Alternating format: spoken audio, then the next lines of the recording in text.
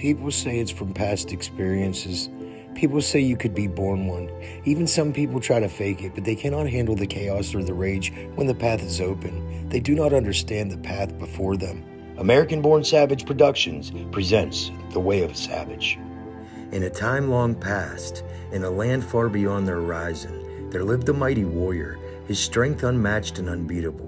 Yet his power came at a cost, for those around him sought to exploit him for their own needs, leaving him devoid of true friendship and destined to live a solitary life.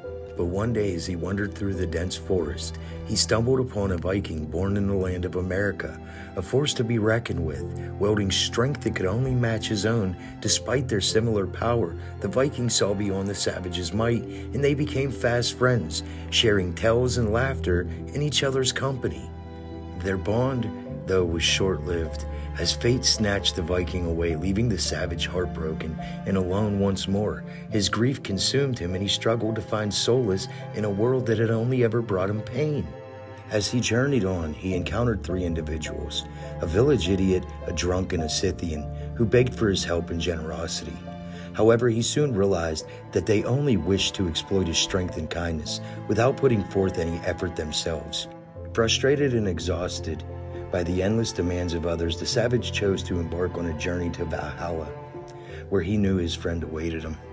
As he ventured forth, the path ahead brimmed with trials that pushed him beyond his bounds. Yet every obstacle, he stood resolute, determined to see his quest through the end.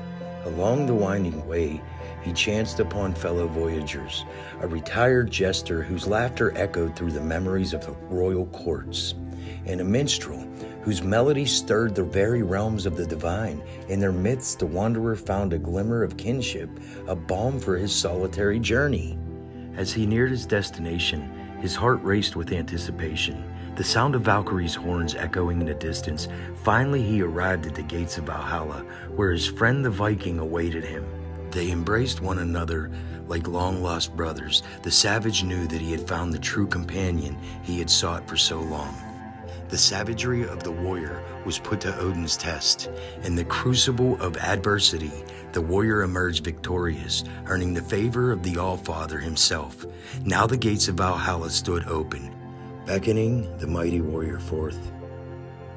Together they battled side by side in the great halls of Valhalla, and the warrior knew that he had finally found a peace and companionship that had eluded him for so long. This is the way of a savage.